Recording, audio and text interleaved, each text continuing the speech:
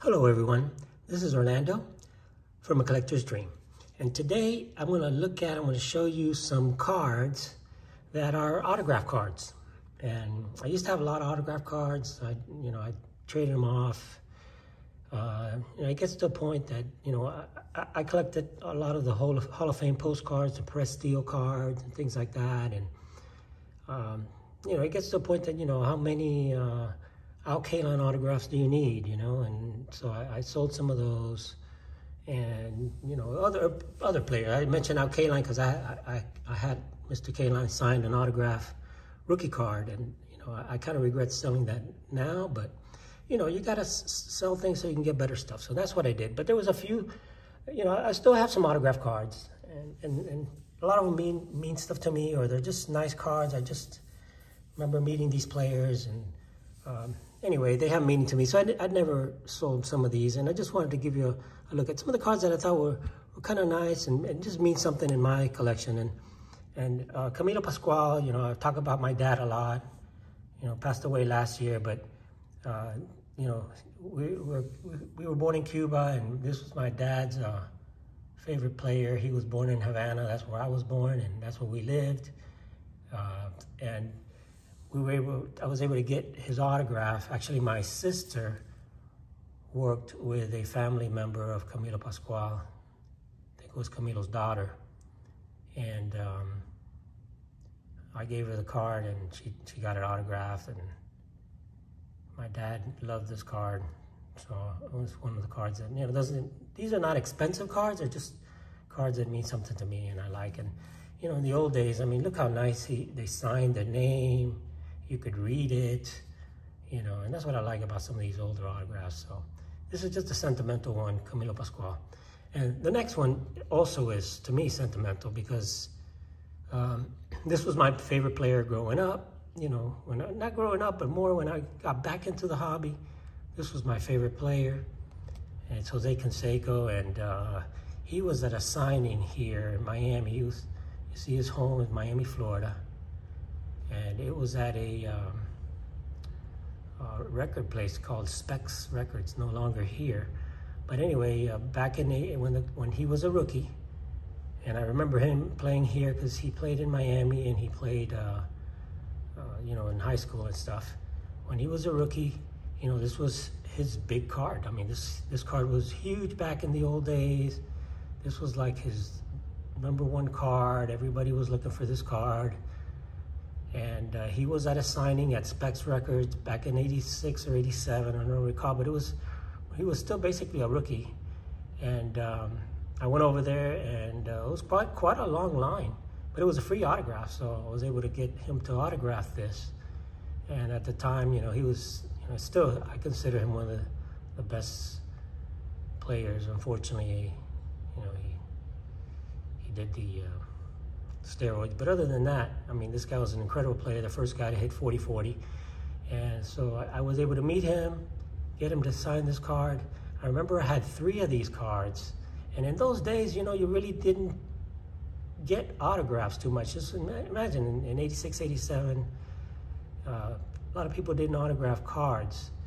But so I went through and I picked out the one that was like the worst centered, because I didn't want to ruin my perfectly centered card of Canseco, and I used this one to sign. You see how off-centered it was? It was like my worst copy. But now it's my favorite because it has the autograph, and I remember the day. I remember talking to Jose at that time. Very nice guy. He's always been a nice guy, actually. So that's another one that means stuff to me. So I kept Canseco. Another one that I personally got autographed, which is this one, which is Virgil Trucks. Virgil Trucks was signing for, I think it was $5 or something like that. And I was doing this actual card show back at this time in the '80s. And I looked through my stack and I found this card, and I figured I'll get his autograph. And when I went to talk to Virgil Trucks, what a nice man. And what a beautiful autograph, how he autographed that for me. But what a nice guy. I remember talking to him, and you know, he saw the card. He says, "Oh wow," you know, because it was an old card, you know. And I remember him looking at it and looking, where am I going to sign it? He says, "I know where I'm going to sign this card," and he signed it right along his leg there, perfectly. And I said, "Wow, that looks beautiful, Mr. Trucks." I thanked him so much, and I won't sell this card. It's just a beautiful autograph, the way he signed that. And it's just a nice card. I mean, it's a beater, but to me, it's one of my nice experiences getting autographs. So it's one of my my keepers. I'm gonna keep that in my PC. And the last one I want to show you today is my favorite one, and I didn't get this card autographed myself, but I always wanted an autograph of Minnie Minoso. So when I went to the National, one of my goals was to get a Minnie Minoso autograph. And initially, to be honest with you, I was looking for the 1952 Topps autographed. And there was one or two there at the National, but they wanted so much money. And then when I just saw this one here, the 53 Bowman, which is really, I love this set, one of my favorite sets. When I saw this card, I said, this is the one I'm getting. It's the way that he autographed this card, right on the bat. I've shown this card before. I keep showing it because I love this card. It's really now become my favorite autograph card. I just love the pose. I love him there, how he is holding that bat, and how he signed that card right along that bat. It's just beautiful, you know. I just can't get over that autograph. It's nice and clean. It's just a beautiful pose. So I just love this card. One of my favorites now. I got it at the National. I'm so glad I got it there,